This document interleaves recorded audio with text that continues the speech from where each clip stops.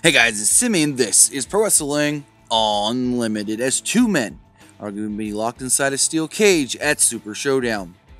Tonight on Friday Night SmackDown, we learned of a steel cage match taking place at WWE Super Showdown, so this match can truly be one-on-one. On tonight's show, King Corbin was attempting to get the footage of him covered in dog food squashed. He did not want it shown anymore, and even went after someone in the production truck.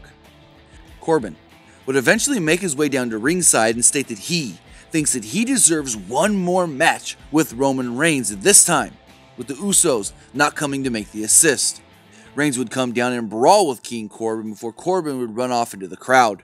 Roman would accept the challenge and state that this match should be inside a steel cage so it can truly be one-on-one.